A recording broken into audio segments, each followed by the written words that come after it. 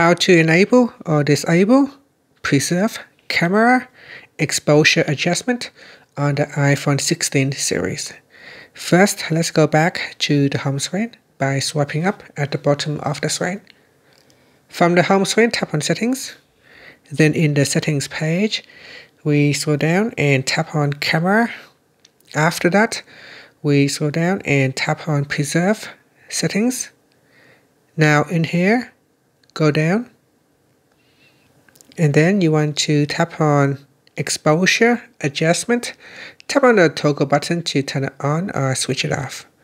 And for this settings, it said that preserve the exposure adjustment rather than automatically reset, and always show the exposure adjustment indicator. After you can swipe up to return back to the home screen. Thank you for watching this video.